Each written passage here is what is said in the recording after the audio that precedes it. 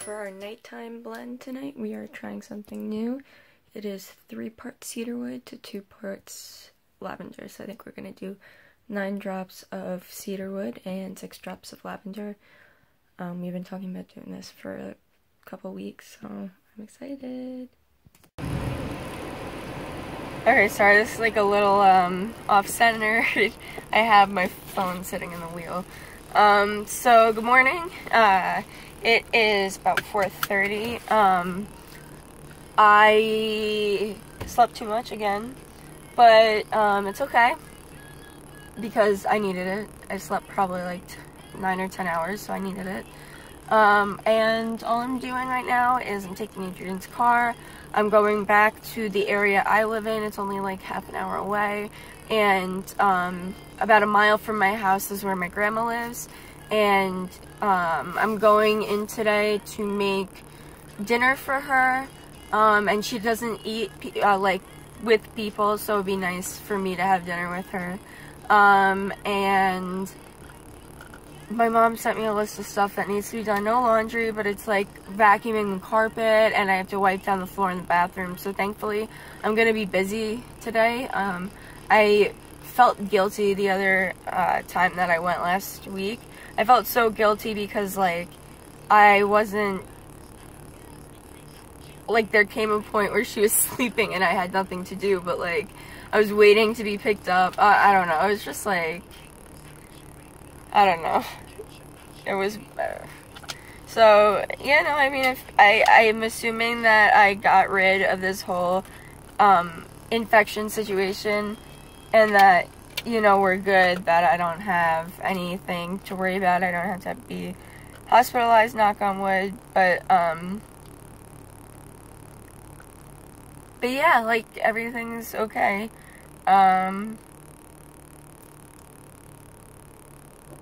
Oh, I had my infusion today.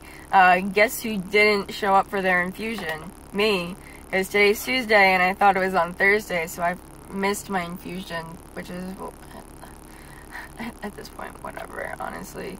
And I see my doctor, the one that I've been waiting for about, like, 4 months for. I see him on Monday in New York City, so I'm excited and nervous. I know I have POTS at this point. Like, I do know I have it. But I don't know where he's gonna go with medication. And then what I really need to get myself on top of is getting a primary care. I really need to find a primary care. And I know that the primary care, there's a few things that I need to be tested for that I think only really primary will do, so I have to get myself on that. So yeah, so I will probably, because also, sorry that I've been so obsessed with time lapses recently. I really don't know why, but you'll probably see some today of me like cleaning and cooking. So I will see you guys in a little bit. I'm driving back.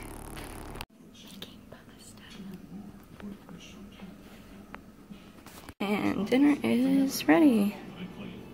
So my grandma really never cooks for herself, and her memory's like not good. She has not mild, I think now it's considered moderate dementia, but so she doesn't have home cooked meals in a while. So yeah, they just cooked for us, and then have to do some cleaning. I don't even know how much I'm here for. I'm here for another 2 hours. That's enough time for a lot. So I will update you guys as the day goes on. I really wish, oh no, you can see. I wish it was just a little easier to see my blood pooling. That's pretty apparent. Alright, so it's about 8 o'clock. I am walking back to the car right now. It was fine. I had to like clean the bathroom up. I cooked, and I cleaned all of that stuff, and I cleaned, I think I said this, I cleaned the bathroom, I took the garbage out, I did like everything, but sometimes, like, I'm not gonna lie, like, I let things roll off my back a lot of times with this type of stuff, but it's just hard. She's very judgmental, and that's partially because of how she is and partially because of the dementia she has, so that's the only thing that's kind of hard about it. Yeah, so like I was saying, that's one of the things that's very hard, is she's very judgmental.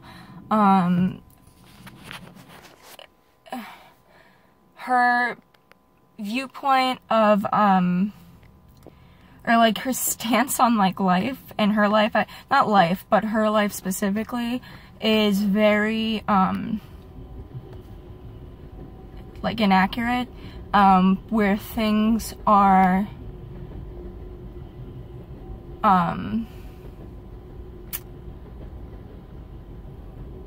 it's like she remembers just like, I don't know how to explain it. It's like inaccurate in the sense that like she thinks that things were this way that she remembers it, but like it isn't. I don't know. And she does argue with my mom like on a daily basis because she thinks that my mom just like picked up you know, and brought my grandma here, and that like, you know, it's that she had everything that she needed back home. But when she was living by herself, and I'm from New York.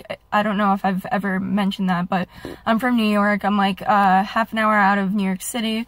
So my mom and my grandma are from Kansas, and so for a couple of years, for like, I think it was like 2 years, she like wasn't leaving the house. People weren't coming to see her. Her second husband, he died when my mom was like a senior in college, so she's been alone and she wasn't taking care of herself, and she gained so much weight, and like, but when she talks about living at home, she thinks that like right when my mom took her, that like she was still going out and seeing people and doing things when it hadn't been going on for years. So like, yeah, so basically she gets really mad at my mom a lot because of just the way her memory is. Having her take pills is really hard because she doesn't remember if she's taken them or not, and like my mom goes over every day to see her, but like I don't know, honestly, I don't know how she does it, but I think actually now that I'm going like 2 to 3 times a week, then it's gonna lessen the amount of times my mom has to go, which is really good for my mom. But yeah, she'll start full-blown arguments. She doesn't understand that like there's illness out there that can't be cured. So she doesn't understand my health, and like she'll just say, and I try to just like not talk to her about it, but it's like, it's hard because she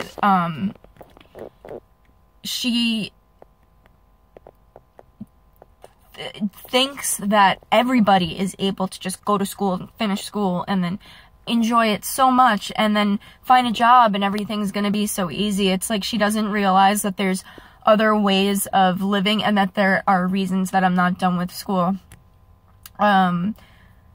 If you want to learn more about that, I'm putting a link in the description. That's kind of a disclaimer for what's going on in my life right now, like why I'm not in like full-time in school and why I'm not working full-time anymore.